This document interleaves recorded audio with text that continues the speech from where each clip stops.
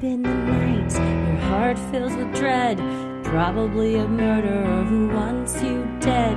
It could be a ghost, a demon, or worse. Perhaps you're the victim of a witch's curse. It's hopeless, you're doomed. You'd call a priest if you could. You'd rather just listen to who? Sinisterhood.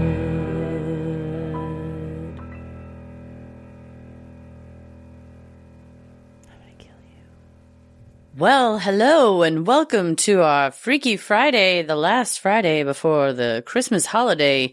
And we've got a gift for you today, a gift you've all been asking for. It almost seems like all year long. So we thought it was a perfect time to wrap it up and give it to you. And to reveal it under the tree. Yes. Yes, we have some special guests at the end of this holiday lineup of Freaky Friday stories. The end, you'll get to hear some non-holiday stories, but definitely freaky from our friends at Let's Go to Court. Yeah, Brandi and Kristin joined us and told us two hilarious stories. And as you can imagine, we also just had a great time talking all things funny, creepy, criminal, all of our favorite things. So hopefully you will enjoy that as the gift that we meant it for you all. And thank you to everybody who there was a petition, there were posts, we were getting emails, and we were I've never had a petition, to my knowledge. Yeah, I've never had a petition started about something that has to do with me. If there is another one out there, I probably don't want to know. But this was a positive petition, so I was Yes. very happy to be a part of it. Yes. See, whenever you band together, change can happen. So thank you all so much for encouraging that. There was nothing stopping us except scheduling and figuring it out. So we're very glad we can make it happen. But in the interim, we have quite a lineup of Christmas cheer and also fucking fear. Christmas fear. Yes. Ho, ho, holy shit. Honestly. Is some of the reactions to these stories. Well, thank you for, as always, curating this lineup. And thanks to everybody who sent these in because, like I said, we laughed and we went, oh, God, what happened on Christmas? I've been holding on to some of these. So some of these may have been submitted a while back. So I hope that if you were the person that submitted this, you've stuck around to hear it because, you know, I got a system. Some I of them told I'm you. like, these are more holiday-like. I'm going to save them for this. You know, I got little folders and whatnot. When you're the story sommelier, you have to understand the order that the drinks that they're being put in front of you. So thank you for that. Well, I appreciate that. Well, I'm Christy. I'm Heather. And let's get freaky. This first one is from Tiffany. And Tiffany, hard to relate. The subject line is, never should have purchased an elf on the shelf. Tiffany writes, hey there, lovely ladies. I'm still only on your 2018 episodes, 61st to be exact. So I probably won't hear you read this until maybe December, which would be perfect considering my story I'm about to share. So back when my daughter was, I think, 6 or 7, I was an idiot and decided to get an elf on a shelf. I always thought those things were creepy as fuck, but since I have 4 kiddos, I thought it could be fun. My children's current ages are 18-year-old girl, 17-year-old boy, 11-year-old girl, her name is Mary, and this story involves her, and a 9-year-old girl. First, let me tell you that when Mary was 4, for some reason, she was convinced that Santa would come in our house and kill us all in our sleep. No, we never watched Krampus or any of that scary stuff with her. She also hated mascots at the time, so I took this as a great opportunity to tell her that the Tooth Fairy isn't real, the Easter Bunny isn't real, and Santa isn't real. Less money and pressure from mom and dad. I purchased a girl elf on the shelf, and my youngest at the time named her Crystal. Nothing happened with her. My older children and I enjoyed hiding her around and have the younger two find her doing crazy shit. Crystal told my youngest how to do the Skittle rainbow trick with hot water and was once frozen in a jar by Elsa. My youngest had a toy Elsa doll and other shenanigans. Great! What fun, right? A year later, I won a boy elf on the shelf from a drawing on Facebook while we lived on Tinker AFB in Oklahoma. Now we have 2 elves, and Mary is 6 or 7. I got tired of having to remind my kids that the magic will be lost should they keep touching the elves, so I just told them that it's only if my kids are mean to each other. Then my 2 younger children started carrying the elves around with them all the time and started sleeping with the elves. One time, Mary took the boy elf with us to a store off base. We lived on the Air Force Base, and she dropped him. This was like 2 weeks before Christmas. When she dropped him, my son saw a lady grab the elf and run away with him. This broke my daughter's heart for 4 days. One morning, the boy elf was back at our house in new clothes with cookies and a note that basically said he was sorry he ran off and wouldn't do it again.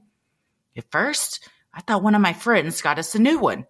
However, they all swore up and down they didn't.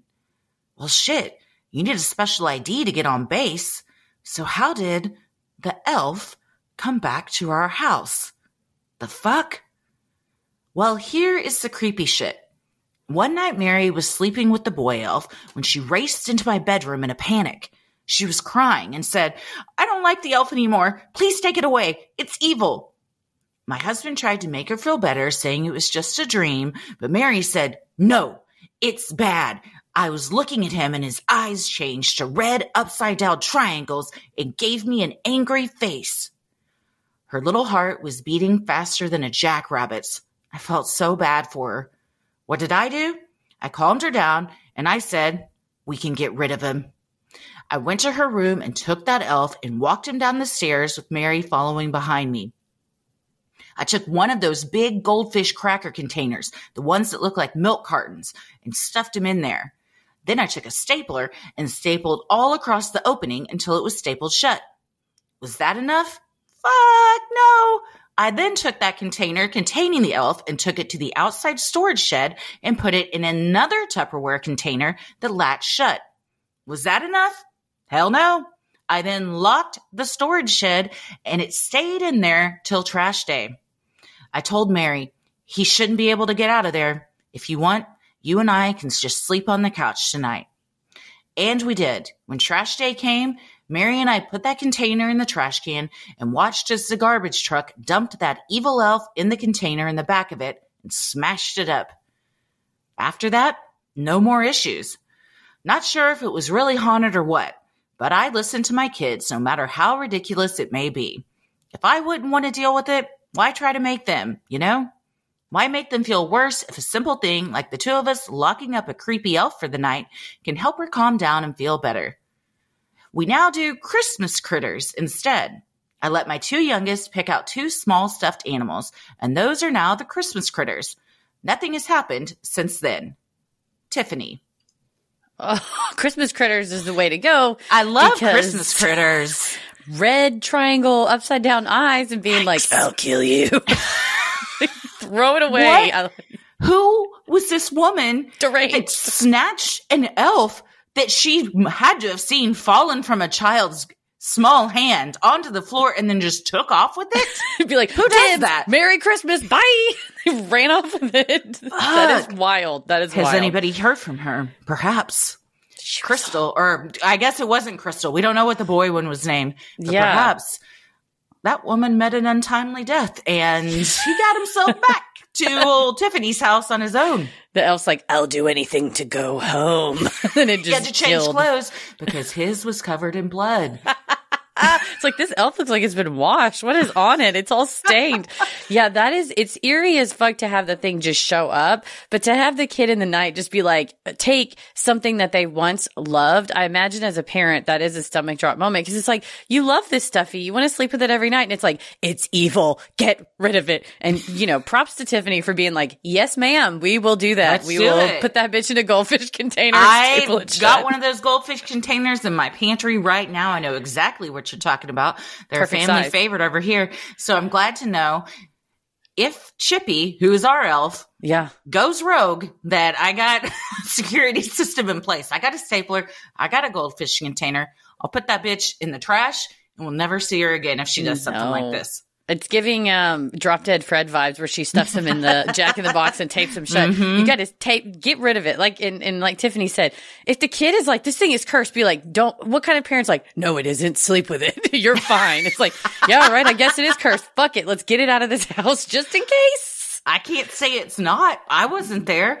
So yeah, I agree. If it's, if it's going to help them and it doesn't hurt anything else, just play along with it, Better safe than sorry. And I do like telling, instead of if you touch the elf, it loses its magic. If you're mean to each other, it loses its magic. Yeah. We've had a couple instances where, one of them, Ella doesn't touch it, but Simon, we got to put her up high or he'll just run off with it and flush it down the toilet. That's his thing. He has ruined many earbuds over the past 6 months by just throwing them into random bodies of water.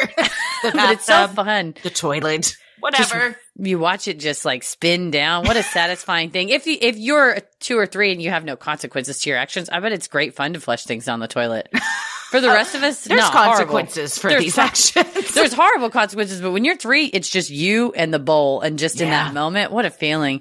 Yeah. But yeah, I guess if Chippy starts making eyes or anything, you're like, give her to Simon. He'll know what to do. They're like, what happened to Chippy?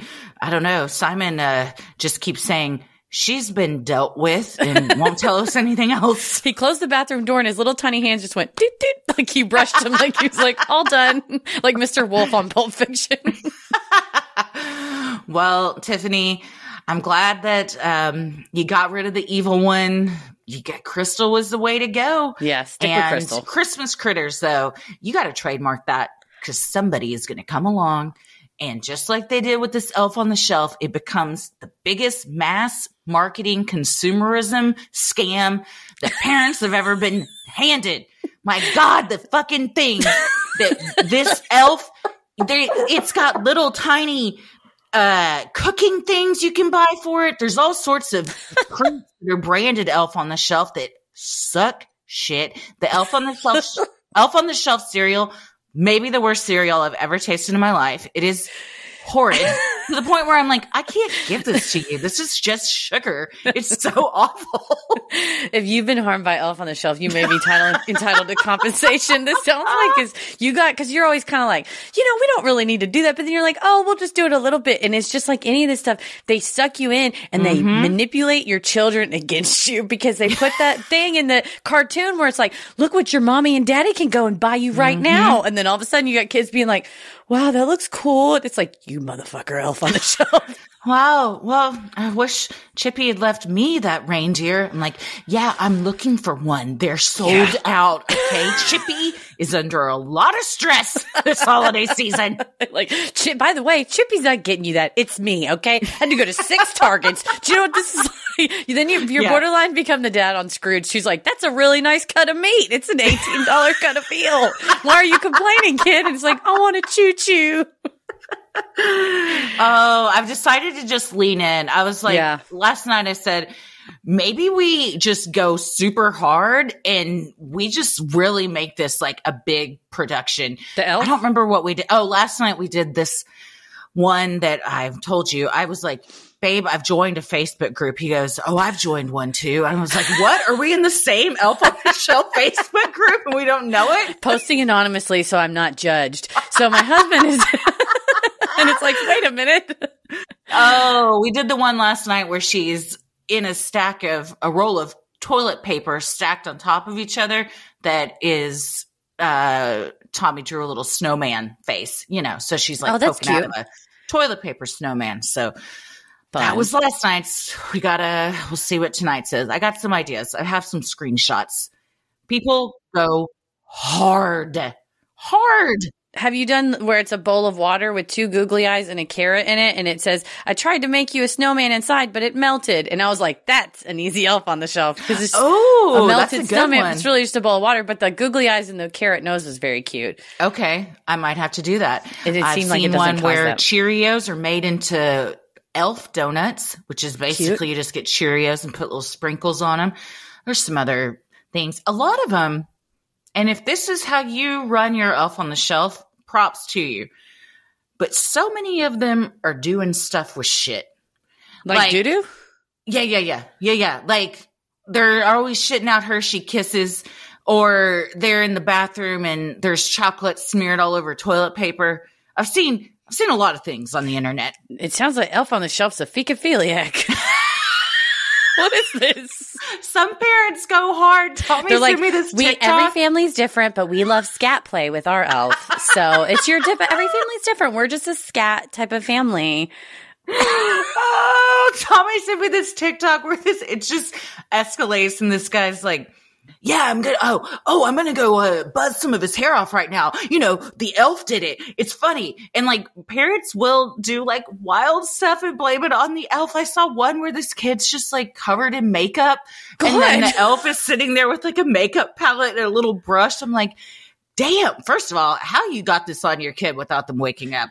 Kudos to you. They're a deep sleeper. Our elf isn't quite as mischievous. She's a little more just fun, doing cutesy stuff. But as the kids age, so does Chippy. Or maybe she's eternal. Like a vampire. She doesn't age.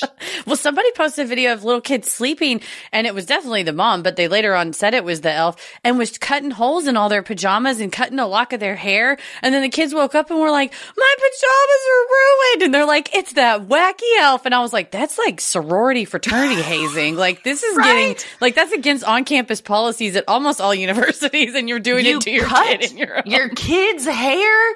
Yeah. And then what are you going to do with that? Yeah, I'm not trying to scare my kids into thinking some tiny little thing with scissors is running around its head in the middle of the night. It's coming at you. That's not how I run Chippy. But, you know. Chippy would never. Other elves are all in the scat play and cutting, but not Chippy. She got stuck in the TV the other day. Oh, that's an fun. easy one too. If you're a parent out there, you just go to YouTube and they have like a 10-hour play of, you can choose the elf, and then it just says, help, I tried to watch TV and pressed the wrong button. I don't know how to get out of here. Nice. So, yeah. That's and then solid. Ella goes, you put Chippy on the TV to Tommy. And he goes, is that what you believe? And she was like, no. And he goes, do you think Santa flies around? And she's like, yes. He goes, well, then I guess Chippy got herself stuck in the TV. We play into it. Yeah, it's fun to play with the magic. She knows it's not real, but she wants it to be real so bad that I think she's kind of convinced herself it is real. So now I'm just like, whatever. Chippy is one of us. She is. Wallace Brown. She's a member of the family now. Member of the family. Mm-hmm. Sinisterhood will be right back. This show is sponsored by BetterHelp. Let me just tell you what I've been doing with BetterHelp. I would get a Monday morning appointment with my therapist, and I can't live without it now. And it's the best thing that I've ever done, especially in going into this holiday season, because it's stressful. I got some family members, we do gifts. Other ones we do, I get one little gift for everybody, and all these kind of things of I should be doing, and am I failing, and is this wrong? It's a great thing to discuss. And I love that you have a standing appointment. What a great way to start your week off, too. Absolutely. Whether or not your family gives gifts during the holidays, you get to define how you give to yourself. And the holidays are a great time to do that.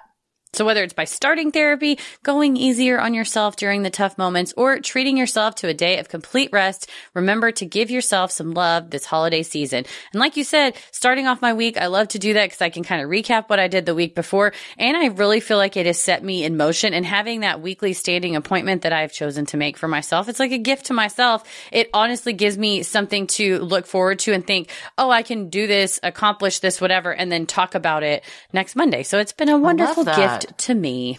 I love it.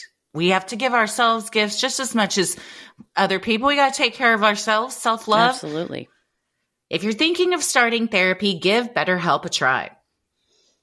BetterHelp is convenient, flexible, affordable, and entirely online. Just fill out a brief questionnaire and get matched with a licensed therapist and switch therapists anytime for no additional charge. In the season of giving, give yourself what you need with BetterHelp.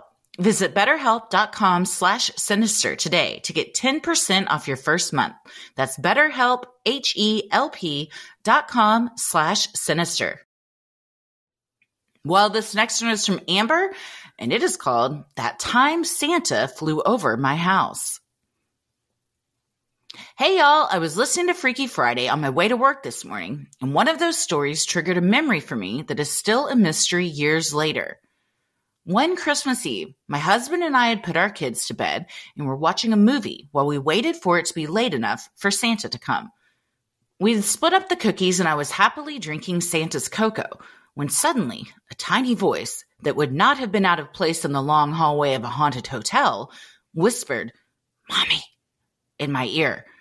I jumped off the couch and screamed, dousing my husband and the couch with hot chocolate.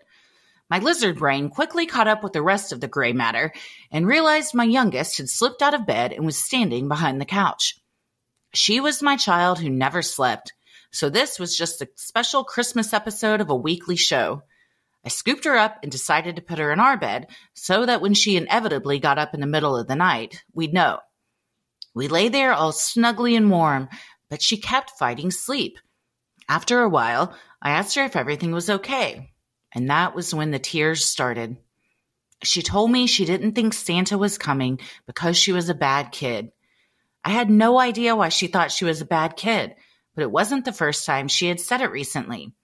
I worried it was a bully at school, and I was ready to find a 6-year-old and shove a lump of coal where the sun don't shine. We found out later it was her teacher who was making her life hell. I had to remind myself I don't look good in orange when we found this out. I rubbed her back, assured her that she was a wonderful kid, and told her there would be presents for her under the tree in the morning. After a few minutes, she seemed to have fallen asleep, but I continued to lay there with her since she had fooled me before. I dozed off and was awakened by the sound of sleigh bells outside my bedroom window, my second-floor bedroom window. I started to get out of bed, and when my daughter realized I was awake, she sleepily said, "Did you hear that, Mommy? It was Santa." I was stunned. I was sure I had been asleep and dreaming, but she heard them too. I tucked her in and went to investigate how in the hell sleigh bells just flew over my house. Her brother sometimes fell asleep with the radio on. Maybe we heard a commercial. No radio, sleeping boy. Next, I thought we somehow heard something my husband was watching. Nope. He had turned off the TV when I didn't come back and had been cleaning up the hot chocolate carnage. My window overlooked the backyard, so I checked there. Nada. Puzzled and tired, I went back in to help my husband. I turned things over in my mind while we put out gifts and hung stockings, but I couldn't think of a single thing that would have sounded like sleigh bells outside my window. Tonight, I asked my now adult daughter if she remembered that Christmas Eve. She did and said she thought it was Santa when she was little, but now she realizes it was probably just her brother's radio. When I told her I had checked that and it wasn't, she shrugged. I can't believe she's not curious. So what happened that night? Did we somehow share a dream? Was a neighbor up to holly jolly mischief? Did the universe decide to send peace of mind to a sad little girl on Christmas Eve? Your guess is as good as mine. Happy holidays, Amber. Oh, I'm so happy she heard that jingle jangle. She needed that when she was feeling down. Like Fuck not this a good teacher kid. that told this sweet little angel she was a bad kid. This is one reason that I can be anti-Santa at times, because I worry that kids think really do get upset. Like, well, if I'm bad, I'm not going to get any presents. So I don't like to equate good or bad with Santa doing stuff. It's just Santa does stuff. And it has nothing to do with what you're doing. Don't take it personally. He's got his own agenda. I saw a whole long list though in one of the Mesquite Facebook pages actually, and people were like, "Do you do most presents from Santa or just one?" And that way, all kids, if they go to school and they're like, "Santa gave me an Xbox," and it's like, "Santa gave me socks and underwear." Well, he probably hates you. Trying to figure out ways to or everybody Santa gets didn't visited. come to my house. Yeah, it is those are questions we all have to ask ourselves as parents. Right. Well, but it's very sweet that she heard this jingle jangle. Either it was, there's only two logical explanations. I think it was either Santa or like a cowboy in some spurs walking by with the jingle of his boots. Probably just a cowboy walking by with some spurs in the middle of the night on Christmas Eve. Why not both? And it's a cowboy Santa in his spurs and boots. There you go. I do have that book, The Texas Night Before Christmas, and it Santa's wearing boots in it. So y'all might have just got visited by the Texas Santa. I have that too. 'Twas the Night Before Christmas in Texas, and it's clearly a plug and play of whatever city you live in, you know. But it's fun. I love this sweet dream, whether it's a shared dream or a commercial or your neighbor, you know, somebody dressed up at your neighbor's house or something like that. Sometimes we get that message we need when we need it the most. It made her feel better, so that's all that matters. Well, thank you, Amber.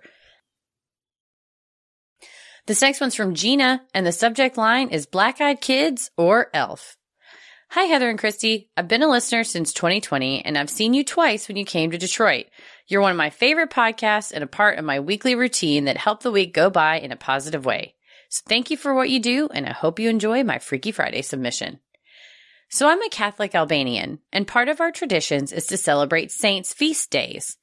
Different families have different saints that they celebrate, and my aunt and her husband's family is St. Nicholas, December 5th and 6th. And it's exactly what it sounds like. We have a feast with family and friends on the eve of the Saints' Feast, where we cook lamb and have lots of different Albanian-type sides and desserts. Back in 2018, just a little over 5 years ago, my sister and I had headed back home from my aunt's house after celebrating. It was pretty late, and we were getting ready for bed, and part of the routine is taking out my contacts. I'm a pretty blind, nearsighted person. Now, I'm not entirely sure why we had left the front window shades open, but as I was about to close them, I went to go pet my dog who was on the chair in front of the front window. As I was petting him and giving him all the love, I looked up at the window and saw the shape of a little girl peeking out from the side of our window. Now, remember, I'm blind, especially if something is more than 4 to 6 inches away from my face. I can see big shapes, but not details. I screamed for my sister, who was in the hallway, which can see out through the front window, and said, "Did you see that? There was a little girl outside the window." Now, as fast as she was there, she was gone. But my sister did see her. She confirmed what I saw, which was a little girl with brown hair. Couldn't have been more than 6 or 7 years old, based on how small she was. My sister was just as freaked out because she thought she was imagining things, because she also took her contacts out, but she's not as blind as me. But we both saw it and knew we were not imagining any of it. As soon as we stopped freaking out, we called my parents and then the police to come and look around. Because if it was an actual little girl, why is she out by herself past midnight in December? Now, along with these Albanian traditions, there's also the tradition that I know other cultures have when it comes to St. Nicholas, which is leaving shoes outside for some candy or little presents. And even as adults, my sister and I still did that while living with my parents. And we had that night once we came home. So maybe it was an elf or a little helper? Or maybe more sinister, like a black-eyed kid? I'll never know. The police didn't find anyone outside either, and no one believed our story in our family. I don't care, though. I'm not one to make up stories, and I'm definitely skeptical when it comes to supernatural occurrences. But I was also raised Catholic, so I have the fear of the supernatural in me always, especially if it's demonic. Anyway, that's my story. Tell me what you think. I hope all of you have a happy holidays. Gina. Well, it was probably a little kid in Spurs out there walking no down the street. Just there's no Santa's other answer. Little partner. A black-eyed elf. I mean, who's to say they, maybe they got those in their world too. Yeah, they come in all sizes. That's eerie, though. My thing is you saw it, your sister saw it, and then also you were afraid enough to call the police. I would hope that you weren't just like, hey, we saw an elf outside. It's like, there might be a kid in danger. Like, that's a good thing to be like, she needs help. So someone come and get her. Yeah, and if it is a black-eyed kid, good luck, officer. Sorry. Yeah. Well, those officers, I think, are going to be in for a rude awakening. Yeah. I like, though, that we got a little glimpse into how other cultures celebrate Christmas and do the St. Nicholas stuff. I thought that was really interesting. Yeah, I love that, Gina. Well, we hope you had a wonderful St. Nicholas feast this year. And I'm in for some lamb and some Albanian side dishes and dessert anytime. That sounds awesome. But happy, a belated happy St. Nicholas feast day and a happy holidays to you, Gina. Thanks. Sinisterhood will be right back. Well, this last one is from Amber, and the subject line is a British ghost story. Hi, ladies. I've been wanting to write this in for some time now, but I have both dyslexia and ADHD and find it challenging to write down what's in my head. I'm also a perfectionist, so I wanted to get this right before sending it across, because it's one hell of a story. This all started in 2014 when, after some time doing long distance, I visited my then boyfriend, now husband, in the UK. Having grown up in sunny Australia, I was excited to experience the cold, cozy winter of England and visit some historic sites. Being based in UK, my boyfriend didn't have as long a holiday over the winter, Australian summer, as I did, and so we spent a fair amount of time at my stay there at his student house in Exeter. The house in question was a very classic UK student property, run down with sticky carpets and an oddly placed second bathroom on the other side of the kitchen. My boyfriend's bedroom was located on the first floor, and as far as student rooms go, was relatively large. One cold night before Christmas, I woke up around 3 a.m. to see a figure standing next to the side of my bed. They were tall and thin, wearing a brown hooded cloak, and were what I can best describe as decaying. Their long, outstretched skeletal hands reached out from the arms of the cloak towards me. Their pale face was nothing more than a skull shadowed by the cloak's hood. Despite them being nothing more than a skeleton with some stringy gray tissue, I knew this figure was a man, and that in that split second of me surveying him, I remember thinking how strange it was that moonlight was reflecting off his bones. I sat bolt upright and screamed loud enough to wake the whole house up, and likely the street. This was not a quick, short scream either. It felt like I screamed and screamed for ages as this figure continued to glide towards me. Even after my boyfriend made it across the room to turn the lights on, the figure was still there, and it took several moments before he faded into nothing. Similar to how the moonlight had a reflection on him in the dark, the bedroom light had changed his shadow when the light was on. Crying and shaking, I told my boyfriend, and by this point his housemates, what I had seen. Some of them were a bit freaked out, but collectively they reassured me that I was probably only dreaming and experiencing something like sleep paralysis. I've had sleep paralysis before, but this felt different. I wasn't paralyzed for starters, and had never had it where the thing remained after the lights were turned on. Eventually, I calmed down enough to go back to sleep.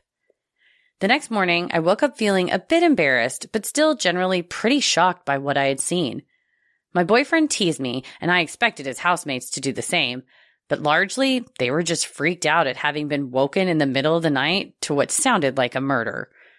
Fast forward to that night, and I go to bed settled with the fact that it had all just been a dream. However, 3 a.m. rolls around, and I'm woken by my boyfriend sitting upright in bed, pointing to where, the night before, I had seen my figure, and screaming, "Get out! Get out! Get the fuck out!" At this point, I'm freaked out and immediately respond with, "What's there? What can you see?"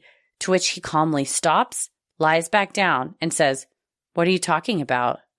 The man had been yelling, y'all, and was now lying there like I had just woken him up. Like, what the actual fuck? I got up and turned on the light because, sorry, no, I am not letting this go, and said, "Do you know what you just did?" To which he has no recollection, despite him now being firmly awake. It's safe to say that I did not go back to sleep that night because, despite this ordeal being significantly less scarier than the night before, it made me feel all the more justified in that what I had seen the night prior was more real. Time goes by, Christmas passes, and we're now into January 2015. The creepiness of the year prior feeling like a not-so-distant spooky memory. That was until the last of my experiences happened in that house, again in the same room on the same side of the bed. I'd gone to sleep after a relatively uneventful day and woke at some point in the night to what felt like beads. Yes, beads, stuck in my throat.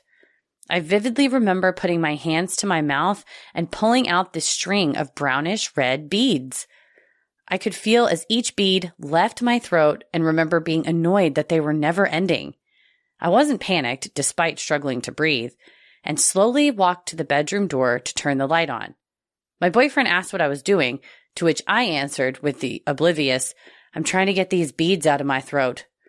And again, even with the light on, I could see these beads in my hands before, eventually, they faded into nothing. We chatted for a moment, he reassured me that I was dreaming, and we turned off the light and went back to bed. I remember lying there, still feeling these beads, being frustrated that I had now lost the end and could no longer pull them out. A couple of days later, I'm telling this to one of his housemates as we walked back from a night out. It was misty and spooky, and as we were reminiscing about the year before when I had seen the cloaked figure next to my bed, It was misty and spooky, and we were reminiscing about the year before when I had seen the cloaked figure next to my bed. As I was describing these beads to her, talking about their size and the fact they were made of wood and looked like they were painted in a faded red, she stopped me and said, "Do you think they were the monks?" "The monks?" I asked. "You know, the monk you saw," she said. "Do you think they were his rosary beads?" It's been nearly 10 years since I had this experience, and I think of it pretty regularly. I've tried searching the area, and despite being able to find reference to friaries in Exeter, I can't pinpoint the street to any specific event or historic structure. I hope this makes it to the podcast, but even if it doesn't, I'm happy to have finally written it down. Yikes on bikes. Oh, Amber, that was a monk in the night. She got monked. You got monked in You that. done got monked. It ain't Tony Shalhoub either. That was a ghoulish, old-timey monk being like, choke on them. But what kind of like you in London asleep in the foggy Christmas time and then a ghost of Christmas whatever is like, Yeah. God damn, girl, you survived. Ooh, that's chilling. That's chilling. But then your boyfriend also has an experience. Yeah, sees it too, and then you're choking on the beads. I think Sees something, doesn't remember it, so you're like, what? Ah, what's happening? I'm glad it's like student property because that means you get to move out with like, you know, it's not like, well, I inherited this house, so I have to keep it. You know, it's like, all right, semester's up. See you later, monks. Sorry. Bye-bye. Oh, I like Lord. that you took the time to see if maybe there was a monastery or something around, you know?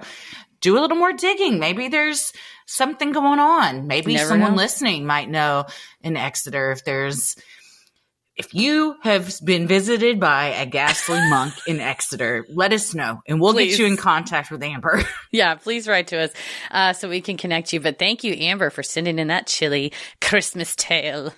And it goes nicely with our episode that we put out this week of mostly Victorian ghost stories, but a bit of our own as well. Yeah, that fits right in. Sinisterhood will be right back. Well, our last two tales come to you from Kristin Caruso and Brandi Pond, the inimitable hosts of Let's Go to Court. We had a ton of fun talking with these two. They've been friends since 5th grade. It shows. They're so very close and, you know, just bounce right off of each other. Kristin did 1 semester of law school. Brandi did a semester of criminal justice. So, I mean, that makes sense. You're going to start a true crime podcast. Yeah, together they tackle a different topic each week. They started the show back in 2018 after they saw My Favorite Murder live show, and they have just been keeping us laughing. Everybody that listens to them always says, you know, you're in for it because they're going to tell you a tale that you haven't probably heard of before with all the details and then all of their charm and Brandi's beautiful laugh, which we got to experience firsthand. So we hope you all enjoy it. Yes, we had so much fun, and we hope you enjoy and have just as much fun listening to it as we did talking with them. Hello, and welcome to another edition of Freaky Friday Guest Story segment. And this week, drop what you're doing. Stop It's what happened. you're doing. The time is now. You all created a petition for today to happen. And you know what? You didn't even have to do that because we were already in the works. The petition was very lovely. We were like, listen, we kept having to reschedule. Shit has gone down, but now the shit is done and the people are here. Those who you have been waiting for us to talk to, Kristin and Brandi from Let's Go to Court. Hello, everyone. Oh, so excited to be with you all today. Thank you so much for joining us on this Yes, freakiest of thank you Fridays. for having because you're here. us. Yeah, Every thanks time for anybody having us. mentions you, they're like, you all would love each other. And Yeah. you know what, folks? Y'all Yes. are right. We do. All right. Yes. Absolutely. I feel like we would be friends in real life. Like, Yes. I think we already are. Yeah, exactly. Once you meet in real life, even if it's via the internet, Yeah. you're still friends. Yeah, I mean, even absolutely. if you're not, I guess you can be friends. I have a friend that has been best friends with someone that they have never met in real life for decades. Internet They only. only know each other through the internet. Yeah. So If they ever met. It would be ruined because it's a catfish. No, I'm kidding. Right? I was going to say, it's for Real sure thing. a catfish. Yeah, the person doesn't really exist. They've been talking to a bot this whole time. Their webcam is always broken. Damn. It's just out of focus. It's just blurry. It's blurry. But you all are real friends because you all have been best friends for a long time. How did you meet? We met in the 5th grade. Yeah. Oh, really? Yeah. Just by, ended up in the same class and we got seated next to each other because our last names both started with P. And so, yeah, we were forced to be friends. And then making friends is hard. So we just decided to just be friends just for the rest of our lives. Yeah. No, you get one good one and you're like, I'm good. I'm good for life now. Yeah. I'm square. right. I'm square. It's exhausting to try and foster other relationships. That's right. Who has the time for that? Well, that's the magic of a podcast is now everybody feels like they're your third best friend. How does that feel? And what's the response you've gotten for, putting yourself out there, making a podcast? Yeah, I mean, that's the thing we hear the most often is it feels like we're they're the third best friend hanging out with us. And yeah, our podcast is very conversational, very tangent filled. And so it really is just us having a conversation every week and people listening in. That's how Heather and I have always wanted ours to sound too. You're just we're all sitting around just talking and telling stories. Absolutely. Yeah. We're sharing that story. Well, for those who don't know and have been living under a rock, give us a little summary breakdown of Let's Go to Court. How did the podcast start and what do you all do each week? Okay, so Brandi and I have a lot of expertise in the field. I don't mean to brag. I'm a law school dropout. She's a criminal justice dropout. So we each did one semester and decided that was more than enough. So we discovered that basically we don't really want to go to school for this topic, but we do love talking about big, juicy legal battles. And so that's what we do. We've started trading off. So I'll tell a story one week. She'll tell a story another week. And we're drawn to different things. Brandi likes the really sick shit. So that's what you're into. I cover the very traditional true crime stories. Typically, that's my jam. And yeah, Kristin brings us the fire with the wildest, civil suits you've heard of, corporate lawsuits, stuff like that. Yeah. Well, I like that you get a mix of both, though. And Heather, also, you fucked up by becoming an attorney because you could have just gone for a semester and dropped out and still done what you're doing. Jay is ringing just calling me off the hook, and I could have skipped all of that and still been we're all here. So that's right. We're all here. Very stupid. Only one of us is hundreds of thousands of dollars in debt. Yes, exactly. Everybody else is like, oh, I have a podcast too. I'm like, yeah, it's great. It's great. No, but that's awesome, and that's what I do love the gamut. You all cover all different kinds of cases because I tuned into one which on its surface looked like it could be, I won't say lighthearted, a disaster's never, but maybe more civilly. It wasn't a civil case. It was a disaster at Six Flags Great America. Oh, yeah. I mean, and I love theme park behind the scenes stuff. So that was extremely fascinating. But I see what you mean of that might not be something that would necessarily get covered on a standard true crime podcast, but it is something to cover. And I appreciate you discussing, okay, here's the safety issues that happened. And I think that that's something that people have mentioned about you all is that the cases you cover, you usually try to do it with a thoughtful or a justice minded type of lens. Is that factor into your selection of topics? Heather, what I hear you saying is that we are doing the Lord's work, and you're absolutely right. And we do it exactly perfect every time. No, that's definitely, we pick stories that have, important messages behind them a lot of times, have made legal precedent, stuff like that, but also just really bad, gruesome murders sometimes too. There's no shortage of them. No shortage, absolutely. Unfortunately, yes. Yeah. Right? Yeah, No. theme park stuff. Did y'all see Class Action Park? Oh, yeah, absolutely. You watched that? Yeah. Good There's grief. a lot of shit that goes on at theme parks. So much. I told Heather, my mother, was a staunch advocate for not letting me go on, carnival rides growing up. And I thank her every day because, You're just one still twirly alive. away from getting yeeted across into a fucking cotton candy have stand. have you seen the footage? This just happened recently of one of those like octopus things at a carnival, and then like one of the cars just disconnected and just like flew off into the crowd. Like, never get on a carnival ride ever. We're like the turn of an Allen wrench away from destruction anytime we go. Like, it's so close. Like, legitimate amusement parks are barely regulated. Carnival rides, not at all. No. Like, never get on one ever. It's so fascinating to hear about the lack of regulation in something like, I don't know, a roller coaster. Yes. And to be like, well, there are minimum standards that you can adhere to. And it's like, no. I would like there to be fines and arrests. Somebody should be like checking on those things regularly. Yes. Yeah. Oh, I think they do. let just about anybody put up a carnival ride. I think could so. probably go down there and put one up. Got the IKEA steps. Got a couple tools. Listen, if the podcast goes Not sideways, a lot of checks and balances. I gotta pay the student loans somehow. Y'all gonna see me at the carnival like, get on the tilt-a-whirl. It's fine. And then you can represent yourself in court. Exactly. When inevitably something does go down. I'll keep that in mind. No, I'll call y'all because things have gone bad if I'm working. If I'm the one putting a carnival ride together, do not get on it. That's a true horror story. But I actually hear that you have some horror stories you want to tell us today, including one that might resonate a little bit with one of us. Yeah. So who wants to go first? Y'all, we'll leave it up to y'all. I'll go first. Yeah, All right, you Is that go cool, ahead. person? Okay. Yeah. Okay, so I'm going to talk about my brush with true crime. Okay. Or Right. the time I survived a home invasion and didn't realize it. So, travel back in time with me, if you will, to a sunny but cold Saturday afternoon in the winter of, I don't know, approximately 2010, give or take 5 years, because what is time? I have no idea.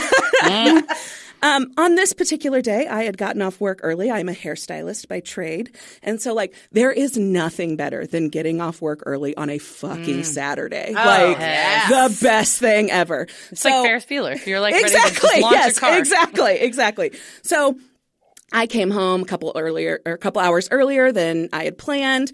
And, okay, so my ex-husband, he was my husband at the time, but we're going to call him my ex-husband throughout the course of this story because That's fair. You get That's it. the Absolutely. nicest word when helping you out, so he probably would appreciate that. You're like, my husband before the husband that I have right now. Right. So my ex-husband wasn't home Starter yet. husband. Yeah, that's right. So that meant that I had an afternoon of the TV to myself. Oh, yes. Who knows what I watched? I have no idea. Probably, I mean, let's be honest, I probably watched Snapped. Like, legitimately, that's probably what I came home and Forensic watched. Files. Yeah. So there I am, just curled up on my living room couch, minding my business, probably playing Candy Crush on my phone as well, if I'm being honest.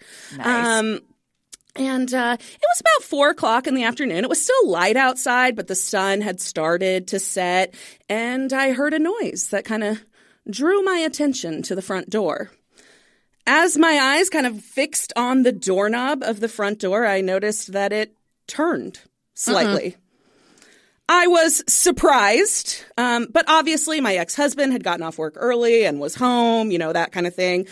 And I watched as the knob turned slightly again. But the deadbolt on the door was locked, so the door didn't open.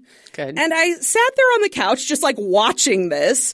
And I expected my ex-husband to walk through the door, but that's not what happened. Instead, I watched as the shadow of someone walked by the window on the front of my house. And I was like, okay. And then the shadow turned the corner and walked by the windows on the side of my house. Oh. Someone was walking around my house. I believe they call it case in the joint in the biz. Right, exactly. So for a moment, my brain was like trying to come up with a logical explanation about this. Obviously, it was my ex-husband, but for some reason, his key didn't work in the door. And so he was walking around the side of the house to come in the garage door. This didn't make any sense, of course, because like my car was parked in the driveway. Like, no, none of this makes sense. But okay, this is what I'm convincing myself, right? You're more concerned with the Snap story absolutely, than your own absolutely. Snap story is imminent. Yeah. So at this point, I did like pause what I was watching, and I'm like, okay, what's happening here? So I'm like, taking stock. All right, any second, my ex-husband's going to walk in the door. But then I heard it. The chirp of my security system alerting me that a door had opened. Yeah. And so from my vantage point on the living room couch, I could see the front door and the door to the garage. Those are the only internal doors that have the alarm sensors on them. So that left only the external garage door, which I couldn't see. And so, but like, that's what that chirp meant. That door had been opened. And so I got up, walked across my living room, across my kitchen, to the door, to my garage, opened it, and there was a man standing there in my garage. You just came face to face with him? Yeah, it was not my ex-husband. It was just some random man. And so did I slam the door and call the police? Did I hit the panic button on my alarm? No. I didn't do any of those things. Did you ask him politely to leave? Instead, I said, "Can I help you?" You know what? It's kind of disarming, though. And it's like, that kind of stuff is like, whoa, what? You're like, can I get you anything? Right, You're very Midwestern. This is very friendly and Midwestern, I'm hearing. So I open the door. I see this man there, and I go, "Can I help you?" He goes, "I'm Jason." And like my mind scrambled. I'm like, Jason, who the fuck is Jason? Am I supposed to know who Jason is?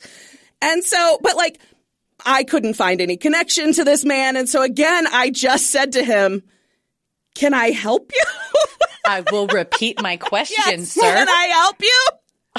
Did he say, "I'm Jason," and then this exchange just kept going back and forth? It's just a vicious cycle. No, so then he takes a step toward me, and at that point, I put my hand up on the alarm panel. I have it like on the panic button, and he glanced at my hand like he knew what I was doing, and he goes, "I think I have the wrong house." Oh. You got the wrong bitch, too. You better turn. I said, "Yeah, I think you do." Oh, she has attitude now. I definitely did not say it that sassy. There's not a chance. But in the lore of your life, yeah, you did. Absolutely. Yeah, you did. And then Jason backed out of my garage. Like he stepped back through the door, closed the door, and left. And I went back in my house and I sat down and was like, what the fuck just happened? Damn. And I know what just happened. You saved your life with Midwestern charm. Right? So then a couple of hours went by and my ex-husband came home and I explained to him what had happened. And he was like, "Why didn't you call the police?" And I said, "Well, I wasn't sure he did anything wrong."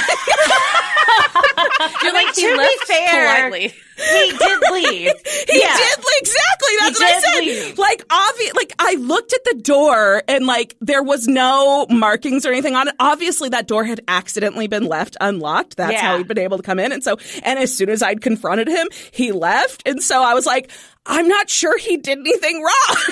But my ex-husband was like, "Yeah, we need to call the police. We have to report this." And I was like, I don't think so.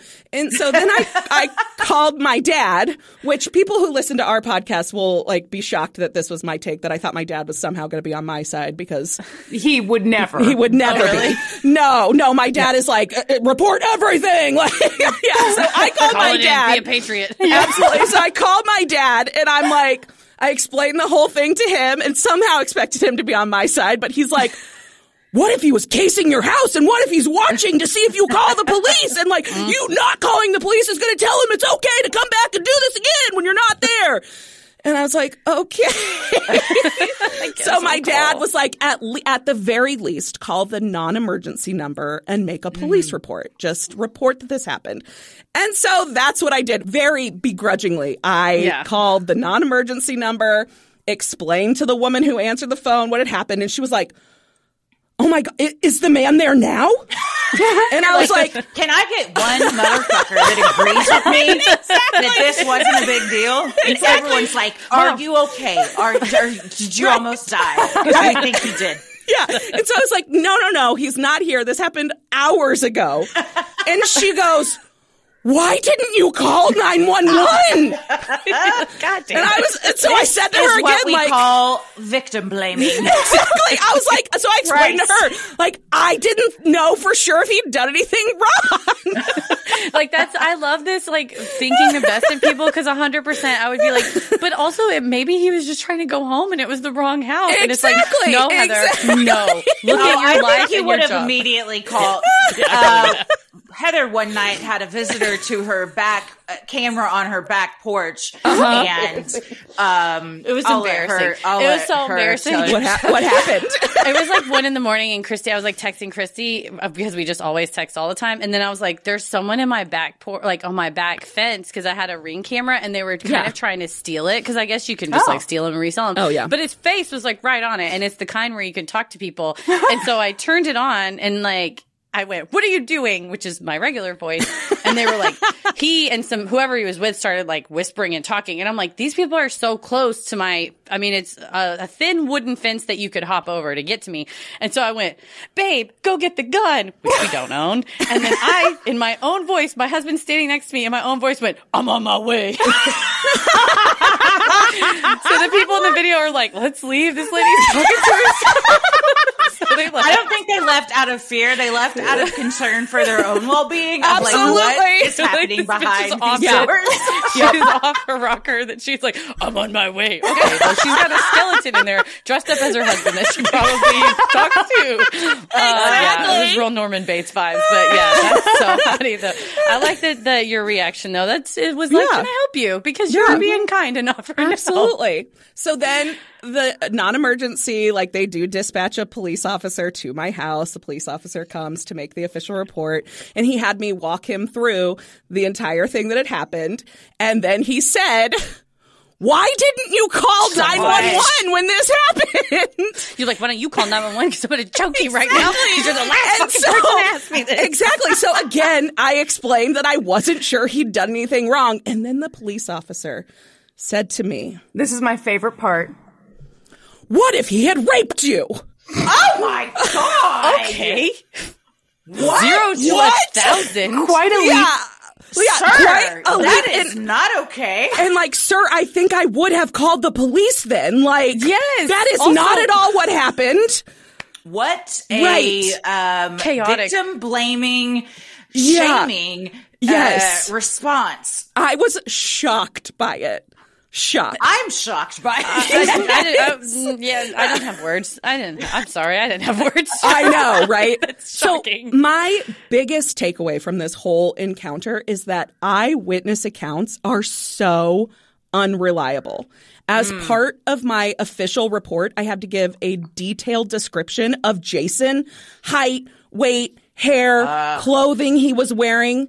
And when I was asked, suddenly I didn't have a fucking clue. How tall was he? Maybe it's because everyone had been exactly. shaming you for hours, and you forgot anything else other than no kidding. God, I must be the stupidest person alive that I didn't call 911. Yes, no kidding. Yeah, so they're like, how tall was he? I was like, I don't know, anywhere between 5 and 7 feet. Like that, I'm completely sure of. Absolutely. That's a range. His hair, I did remember because he had it in one of those like founding father ponytails. Oh, that's like an the easy real, to remember thing. real low ponytail. Can't forget that. Yeah. If you're going to rob places, be more less suspicious looking. Of like, I'm just here to sign the Declaration of Independence and steal your TV. Yeah. So, He had a quill in his hand as he broke in. that's how we knew it was Thomas Jefferson. His weight, frankly, that's none of my business, and how dare you even ask? You were like, he looks reasonable. It was fine. He looks like he can handle himself. He's totally fine. Yeah, all in all, the whole thing turned out to be a bit of a nothing burger. I never saw Jason again, and as far as I know, the police never did anything with that official report. What they told me when they took the report was that there was like a sober living house in our neighborhood, and they thought maybe he was trying to go there. But who knows? and nothing ever happened. And that's my brush with true crime and the time I survived a home invasion. Oh, wow. Well, I love that because I'm glad you got to survive it like pretty unscathed. Yes, absolutely. Because it tells you how you would respond if that happened again. Like someone kicks your door open at 3 a.m. You're like, can I help you? Yeah, could I get you some iced tea? You thirsty? Man, I'm glad you were okay, Well, but fuck real that. talk. What the He hell? probably realized somebody was home and decided, Exactly. I'm not gonna Exactly. choose this house. Exactly. So it's good that you opened the door because That's right. Usually people don't want somebody to be home when they're robbing somebody. So your kindness prevented him from doing anything more. Sinisterhood will be right back.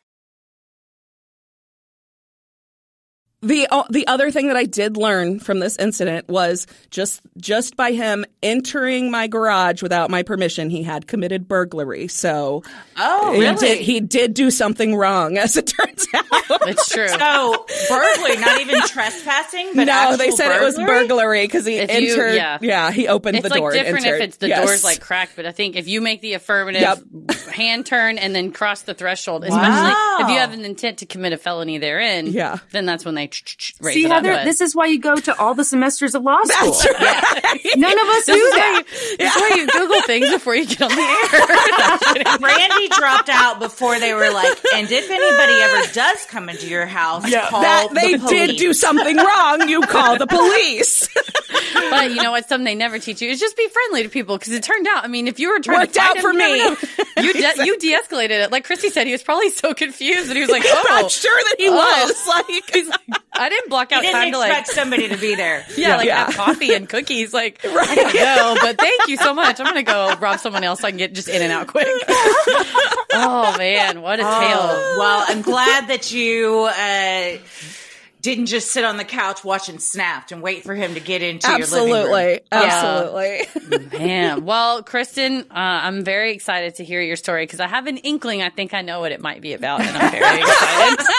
I think Kristin and I have... You guys have some stuff in common. Yeah. We do have a bond that I'm convinced everyone has, but just we are normalizing sharing those stories. We're very brave, aren't we, Christy? I think so. I tell myself that every day.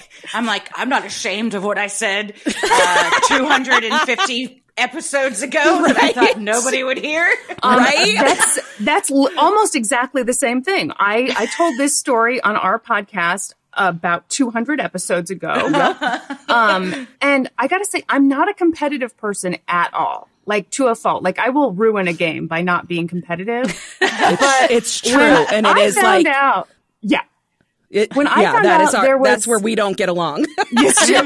Brandy's very competitive. I am not. But when I found out that there was another podcast that people loved and, you know, someone on there had a story, a harrowing experience in a car, I was like, wait a minute, that's my story. And you're like, guess what? It's everyone's story because it happened to all of us. Since we had the podcast, something similar happened to me, and I immediately FaceTime Christy, and this is early because I'm very close. Now all four of us and our husbands are close, but at the time I knew Tommy more in a comedy professional way, and I'm like telling her so loudly on FaceTime, and then I noticed she was kind of like doing that, like looking past her phone, and I was like, is Tommy in the room? And she's like, yeah, you're on speaker, and he's like, hey, and I was like, cool. And that was only 2 people, and both of you have told this to millions of people. I had a taste. I don't even know. I had a taste. Well, Kristin, I'm dying to hear how yours compares to mine because we are both survivors. Yes, indeed. You are survivors. Thank you for letting me bend the rules, you know, because this story does haunt me. Mine too. Absolutely. No, this is absolutely a Freaky Friday story. Okay.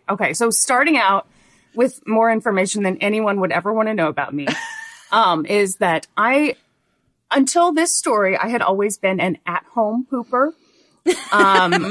Just not a fan of public restrooms, found them gross. You know, if I can avoid it, I will. All right. Yeah. I get it. So, this was way back, like 2009.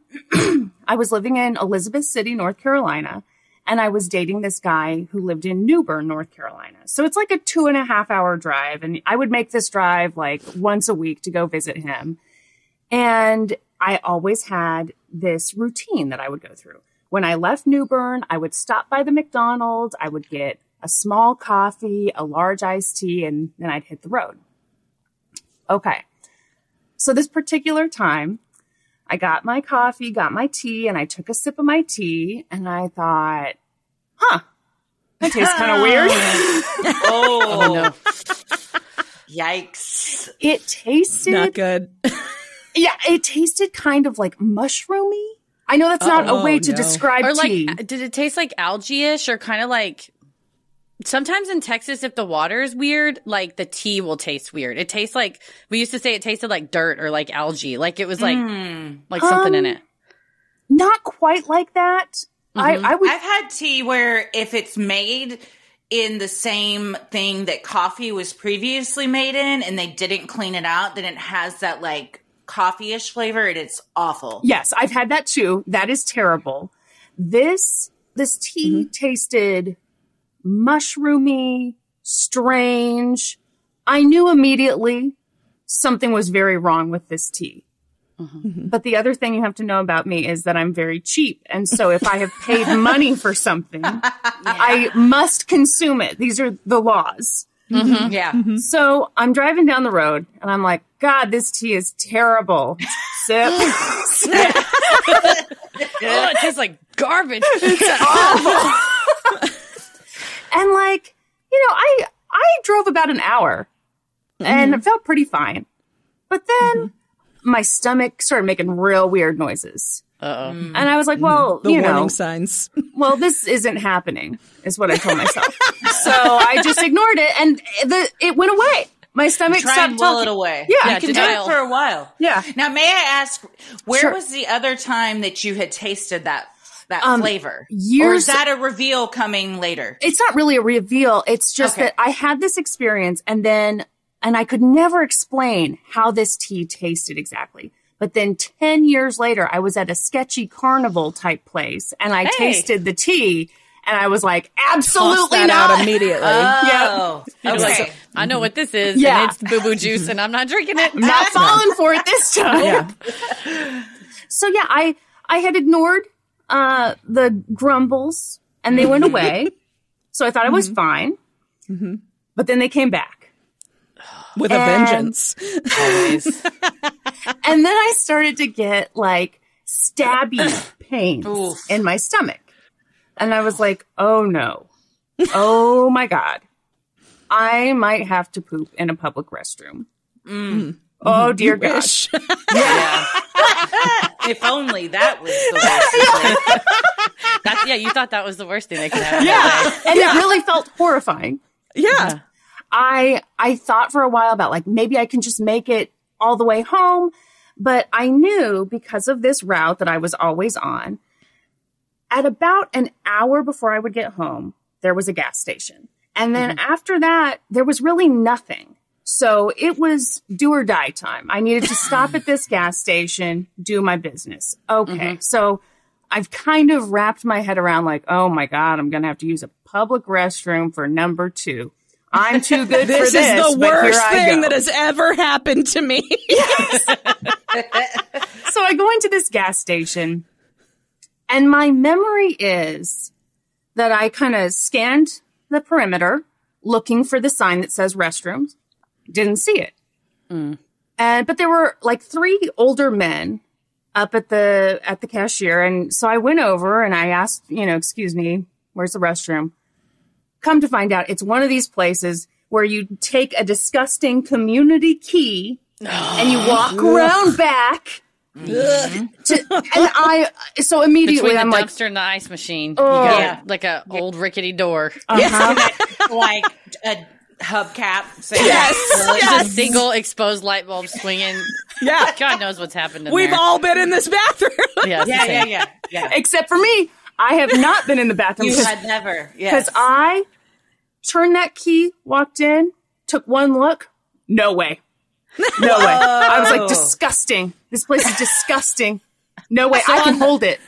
I was going to She's say on Gordon the Ramsay all of a Gut sudden. Rumble DEFCON chart that you have going on here, which is like you get the little inkling, then the cramping. Yeah. Are we at like a 2, 3 at this point? Because you still thought on a scale of 5 being it's lava flow. You still believed you were in control at this point. Yeah. So denial is very strong. It is very strong. And so in my mind, I was at a 2. In reality, I was at a 4. Yeah. Yeah. So our ego so gets us like we're like, I can do this, and you're like, sometimes don't believe in yourself. I can hold this another hour. Absolutely, no problem. So I walked back into the gas station, handed the key back, went on my way, hand sanitized myself up. Was just like, oh, can't believe I almost did that. Gross. And I kid you not, I think I made it 10 minutes before I was like, oh my God, what have I done? Yeah. What have I done? You passed up a golden palace. Oh, yeah. I would have done anything to go back to the gas station. It's the oasis in the desert. You passed it. I knew at this point I couldn't even last the 10-minute drive back. Like I was in a bad place. So I start looking. I'm driving down the highway. The highway is surrounded by trees, but it's not like you can just go into the trees and have a private little restroom there.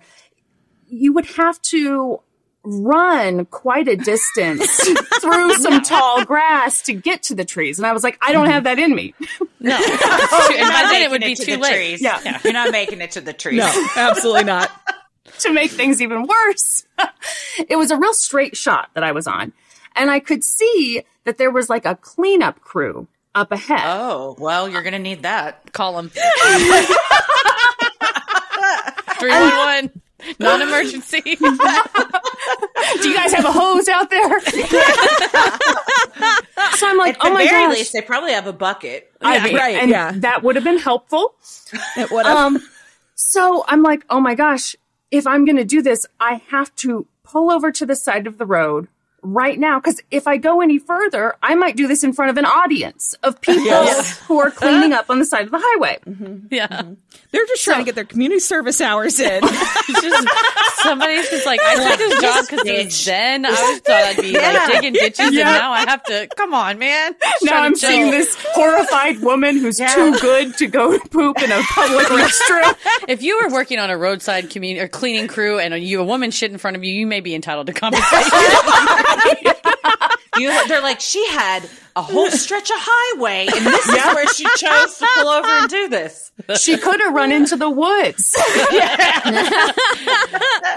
So I'm in this very dire situation. I know I've got seconds on the clock before blast off. To add to this, I had my new puppy, Peanut, right next to me in the passenger seat. Not the puppy. Innocent victim in this whole story. But I'm like, okay, I've accepted. Peanut senses a shift in the emotion in the car. It's like shaking. Yeah. Peanut knows. Peanut knows something's going on. She absolutely did. So I realized, okay, this is happening. I've accepted my fate. I rolled down my window. I took the lid off of my iced tea, dumped the rest of the tea, and I decided the only thing I could do was just, pull my pants down, lift myself up in the driver's seat, and put that cup underneath myself to catch. Like a soft serve ice cream machine. There you go. And those are often broken at McDonald's, but it was working in that car that day. So I do that. I dump it out. I lift myself up. I put the cup under, and I realized because I'd gotten the large iced tea, which is just a huge cup, I had to lift myself so high up that every passing car was like, like, ma'am. We're like, how is she driving? She's 4 feet off the seat. She's levitating. Do you see this? This woman's levitating. And why is she wearing pants while she levitates? We'll get a Freaky Friday story. I saw a possessed woman on the side of the road in North Carolina. Bush out, just floating right in the driver's seat. It was crazy. She had a dog in the car. It was a mess. So I'm like, oh my gosh, because I can't, just have people see everything. I mean, they would see the whole thing with me right up Main high. Street. So I'm like, okay. Which I think would be a crime at some point. I'd be on a list somewhere. Yeah. So I'm like, okay, the cup is out. Can't do the cup. I look. Oh my God, what am I going to do? I found a Bed Bath & Beyond bag in my back seat. Beyond is where That's right. where This is where the Beyond place, comes in. Bed Bath & Beyond. Little did they know. It's like Mary Poppins Beyond, bag. some would take it. It never fills up. It just keeps, it's just unlimited. The Beyond is the bag. And you reach in, you find a lamp, you find my shit, you find who knows. So like a Keurig machine? What? I registered for this. So yeah, I pooped into a Bed Bath & Beyond bag that day. My dog cried the whole time. She didn't know what was happening. It was terrible. And then, because I don't believe in littering, I tied that up. Wow. And we drove the rest of the drive with the windows down. And, yeah, it was a horrible You know what? time. You didn't leave it for the cleanup crew. And That's so right. I was like, they appreciate that. Every time in your life, if anyone gives you shit about anything that you've done, you're like, listen, I had the opportunity to just yeet a bag of diarrhea out into the, like, what would be maybe arguably not the worst place. It's not a children's playground, it's the side of the road, like a highway, but I didn't. So fuck you. You have the moral high ground forever that you did that. You're such a better person than me. Immediately I would have tossed that out the side. I did toss the In-N-Out bag right into the parking lot of Albertsons. So, and were there people all over the place? Absolutely, It was there the were. grand opening, yeah. It was the grand reopening. They had remodeled, and there were balloons and flags everywhere. Sure, now, while why you not? were doing this, were you still driving? Oh, no, I pulled off to the side. Okay, you pulled over. Okay, Safety 'cause I was first. like, Shoulder God, of the that is highway. She's like, impressive. She's like, I gotta make the time. I can't be late. Yeah. That'd be me though.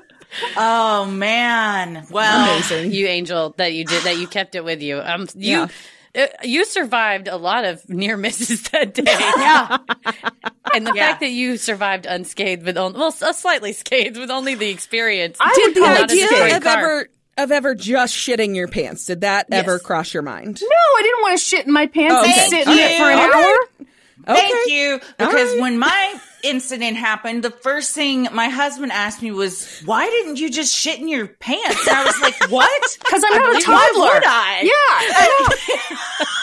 I believe my answer was, "These pants require dry cleaning," and like I was not. I would have just had to throw them away. I'm never getting those back. Oh, You're for like, sure. these are really For nice sure. jeans. Like, you don't understand. That's like such a man question of like, no, like these are really good jeans. When you find a good pair of jeans, I will ruin my leather seats of my car before I ruin these jeans, which is what I did. Oh man! Well, Truly.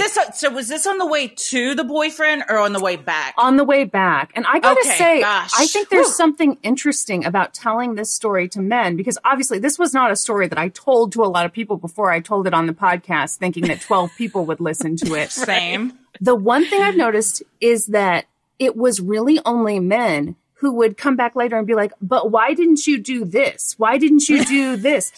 And it's like, dude, let me tell you, time was a ticking.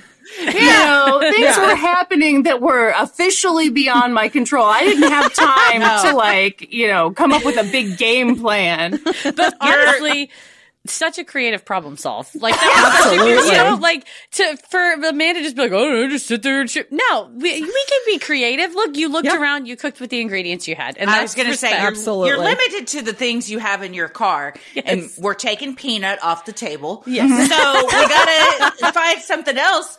And I think you did the best you could. And my question though is, if you could have made it back to that gas station bathroom, would you have gone in there, or would you still have preferred to have gone in your car? Oh, I would have gone to the gas station bathroom. Okay. This story has changed me. Now, She poops everywhere now. everywhere. Good for you. Any toilet is my toilet, officially. I learned that day, I'm not too good for anything. You know? Yeah. You know what? Sometimes It could always be we worse. learn lessons the hard way. We sure do. We sure do.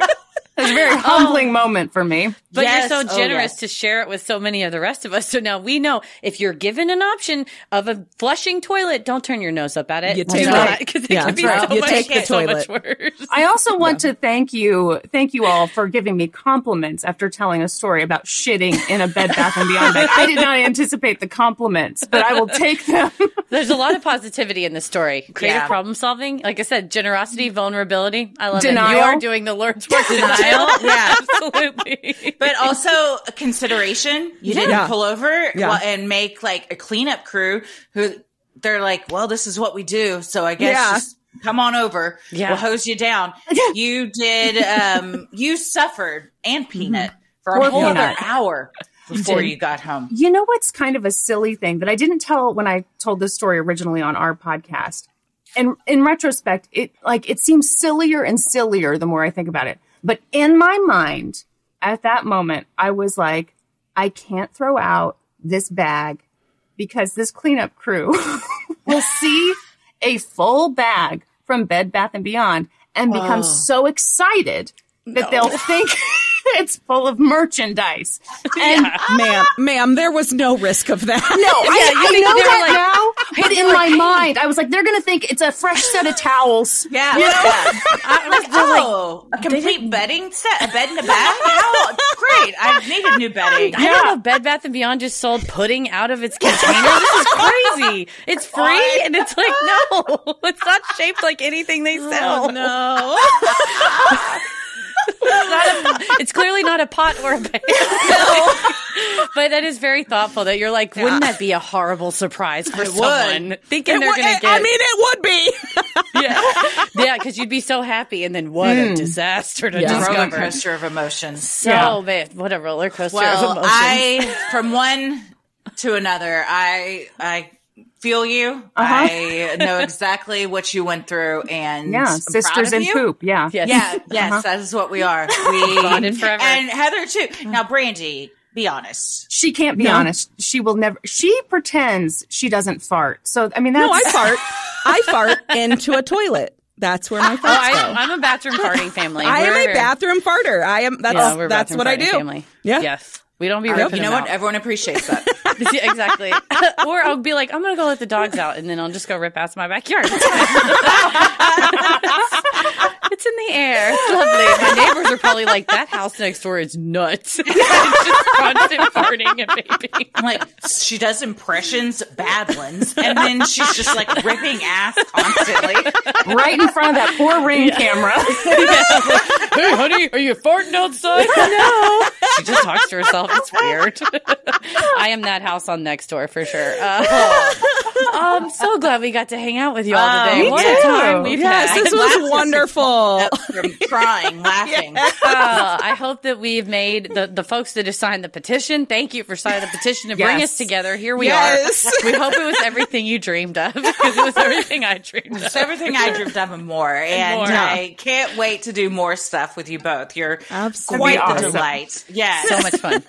So much So fun. I know much fun. I was bummed we didn't get to bump into each other. I at know. Obsessed People Fest. kept asking us if we met you at Obsessed Fest. And I was like, we never Like, did run into I each know. other. We met no one. I Really, don't think except our I even listeners. saw y'all. Yeah. We were like, go to the event and bounce. Yeah. So Yeah. we'll have to, I'm sure we'll be in Kansas City at some time soon, or Yeah. I don't know if you'll ever come back to Dallas, but if you are, we got to hang out for sure. Absolutely. awesome. Absolutely. Yeah. Let's For do sure. it. I'd love it. Well, thank you both yeah. so much. And where can people find you and your show and all your other wonderful stories? Our podcast is Let's Go to Cork. We're on all.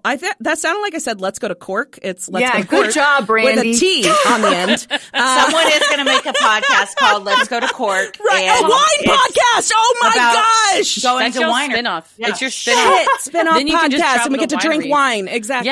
Yeah. Okay, perfect. Great. Trademark. No, we're on all of the podcast platforms. You can find us also on social media. We're on Facebook, Instagram, Twitter, and we have a Patreon if you're interested. Nice. Awesome. Yeah. Well, Check thank us you out. both. Yeah, check out Let's Go to absolutely. Court Check them wherever you get your podcasts. And thank you both so much for being here today, Brandi and Kristin of Let's Go to Court, and soon Let's Go to Cork. They're spin-off podcast. Absolutely. Thank y'all. That's in the works right now. Yes. Thank you so much for having us. This was so fun. Of course. Well, thank you again to Kristin and Brandi from Let's Go to Court. Make sure you go listen to them wherever you get your podcast. And thank you to everybody else for sending in your Freaky Friday stories. If you have an odd but true story, maybe you've encountered Bigfoot, you've seen a UFO, you had a brush with true crime, or you felt the presence of an otherworldly being, send them in at sinisterhood.com/Freaky Friday. If you like our free episodes, you'll love our Patreon bonus content. We got so much stuff up there right now.